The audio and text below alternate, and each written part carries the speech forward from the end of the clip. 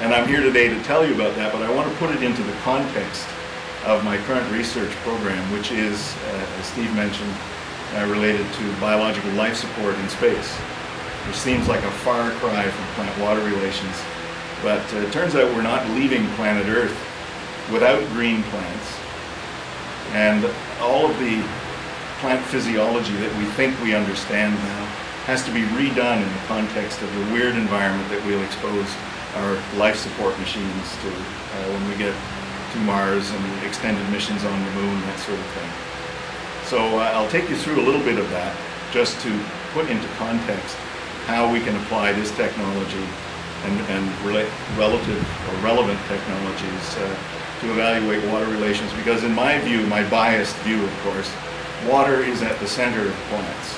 You can't do anything to a plant that isn't ultimately affected by its water status, and specifically the total water potential. And there are very few reliable ways of getting at that sort of golden fleece of our plant physiology and biophysics. And the psychrometer has gone through a lot of iterations since Doug Spanner talked about this application back in 1951, which I think is before all of us were born, almost. And beyond that, so I'm really stealing ideas from guys like Spanner and others and combining them into a, more recently now, an automated technique in collaboration with ICT. So let's, wait, I have to turn this thing on. So as I said, the program at the Controlled Environment Systems facility in Guelph is dedicated, and it's actually the, I guess the largest, the most extensive research program and technology development program for what's called advanced life support, or biological life support in the world. We have collaborative agreements with NASA, the European Space Agency, and most recently Russia. That was fun. Negotiating collaborative research agreements with the Russians is an interesting experience. I'll explain that someday. This is our home. It's not particularly auspicious. It's but trust me, I spent $10 million on this steel box, and in it we house the areas of research. I'm certainly not going to go through all of these. That's not the purpose of today. But things like attributes of candidate crops. Imagine that all of the plants that you're going to take are going to have to be edible, and you're going to have to be a vegetarian, at least for the near term of space exploration. And by that I mean the next 200 years. So, attributes of candidate crops. I sit on a committee called the Candidate Crop Selection Committee. It's an international group of space scientists, generally, biological, plant biology types, and it was chaired by Frank Salisbury, which is a name that some of you may recall, that Salisbury and Ross was the Bible of plant physiology when I was an undergraduate. And Frank Salisbury is the venerable icon in plant physiology in North America, at least. So he chairs this committee. And when I first attended the first meeting at Kennedy Space Center in Florida, I proposed, I was working with the rose industry in Canada at the time, and I cut flower in greenhouses and looking at controlled environment applications. And I proposed roses and barley. Roses for their psychological benefit. They were quickly dispensed because you can't eat them, and you can't afford the mass and energy cost of growing roses on the moon if you can't eat them. And barley, and at the time I was sort of the brash Canadian on the panel, and I also served as the co-convener of the Malt Whiskey Tasting Society of Canada. And so I was proposing barley and adding a little levity to the proceedings because it was my argument that humans, no matter where they go, especially if they go to far distant places, always end up making alcohol. And I figured it might as well be the good stuff. And Frank didn't even laugh. And it was only shortly after that I realized Frank is a teetotal Mormon from Utah, and took great offense at this suggestion, so barley was off the list. But Frank has since retired, and a very good and close friend of mine, Ray Wheeler, who was the head of NASA's Life Support Program in Kennedy, now chairs that committee. And over dinner one night, we formally put barley on the official candidate crop list for space exploration.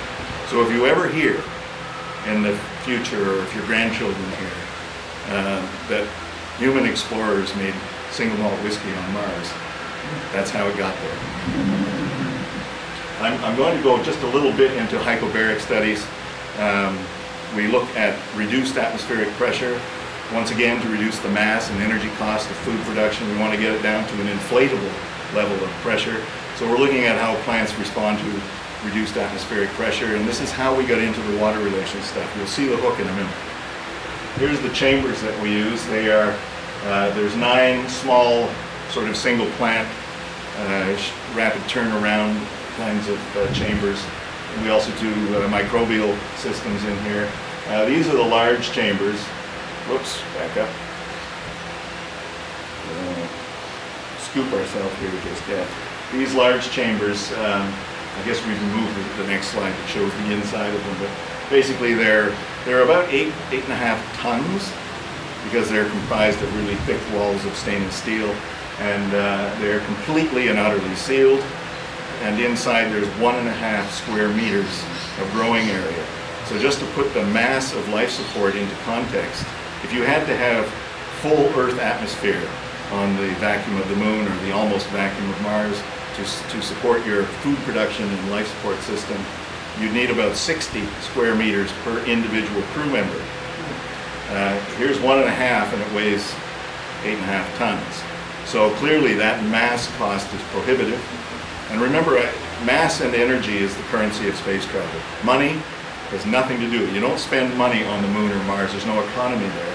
You spend money, in my case I argue, the Canadian economy is the home of the technology and the expertise associated with biological life support. So it's an ongoing argument as to the economic engine content of space exploration. So here I'm going to show you a quick time-lapsed shot, and this is where we started looking at the impact of our strange environments on the water relations of the crop, and using the water relations to evaluate the environmental experience of these plants. And we're using sweet pepper here, or capsicum as you call it. The first time I ever heard of a news bulletin here talking about capsicum spray, that was just too many syllables to me, and we obviously call it pepper spray. But anyway, this is the, I want you to watch up in this corner. There will be a pressure gauge, and it will follow the course of successive pressure drops in this chamber, and then at the end it'll bounce back to full atmospheric pressure. Well, and those of you in the front can probably hear Queen in the background. So here it is at full Earth atmosphere, and these are pepper plants inside one of the larger chambers. And that's more or less now? That's less. Yes. So we're now at approximately 70 kilopascals of total pressure, or roughly 70% of Earth's atmosphere. Not too much of a problem there. Next, it's 3 hours at each pressure. Here we are at 40 kilopascals. So roughly, again, 40% of Earth's atmospheric pressure. And at 7 hours, we'll go to 10. So 1/10 of Earth's atmospheric pressure and corresponding gases.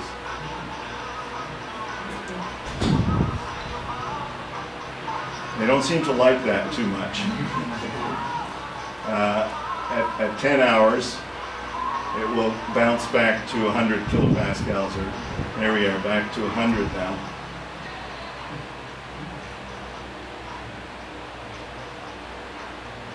Now I have to explain what happened here. Some of you may understand intuitively, but it was counterintuitive to me. I saw Total Recall.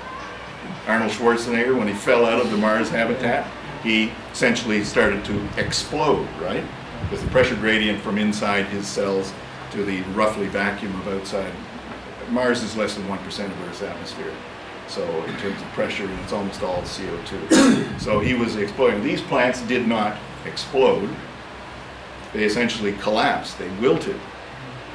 The pressure was a tenth of Earth's atmosphere, so 0.1 of a bar, roughly, and they wilted. Now, they did not respond in the end. It turns out they didn't respond to total pressure. They responded to vapor pressure deficit. And what this whole film depicts is an artifact in our management or mismanagement of atmosphere control inside the chamber. The chamber, when it got down to a really low level, the density of the atmosphere was being sucked dry by the condenser because there was 5-degree water running through it. Anyway, the details are not important. The point is, at 10 kPa, we could not maintain the vapor pressure, and the plant couldn't transpire enough water into the atmosphere to sustain the vapor pressure, and therefore it wilted. Plants don't really care about a measly 1 bar. They sustain routinely 10 to 20 times, and in this part of the world, 30 or 40 times atmospheric pressure with a minus sign in front of it. So minus 10 or 15 bars in hydrostatic pressures is a routine daily occurrence for a stress and recovery cycle of a north temperate species. God knows what it is in this part of the world. So that little bit of atmospheric pressure modification had no effect on the plant. It was responding to how much water was not in the air, the vapor pressure deficit. And that was exceeding the demand that the plant could respond to, and so it wilted. And as soon as you restored that condition, it came back to life.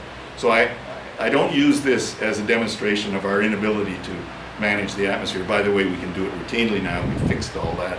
And we can routinely grow plants at 10 kilopascals as long as there's enough oxygen. But I use this as a demonstration to my NASA engineer colleagues who are very skeptical about the contributions plant biology might make. And I say, here's your food production system, your oxygen generator, your CO2 scrubber, and your fresh water recycler. It broke, and it fixed itself. And hold up any of your moving parts technology to compete with that. And that usually quietens them briefly.